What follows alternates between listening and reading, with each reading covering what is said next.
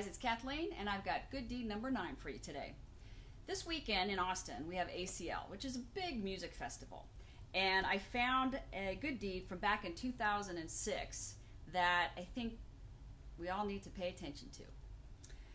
I went to a Buffett concert in Chicago this past weekend. I was sitting in the lawn section. Near the end of the first set, I see these two guys start yelling at each other. From what I made out, it was about the guy laying on his back, passed out from drinking too much. Not smart.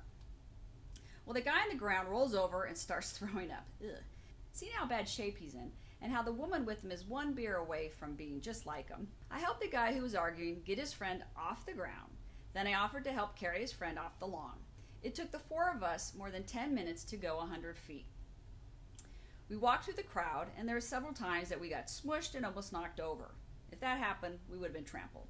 About halfway through, something happened to the female friend, and she couldn't walk anymore. Alcohol. So now I'm carrying the heavy guy on one shoulder and having the other girl put most of her weight on me for the rest of the way down. The whole time, security was nowhere to be found until we got out of the crowd, and then they were just standing there. I helped them to the picnic table where they sat down.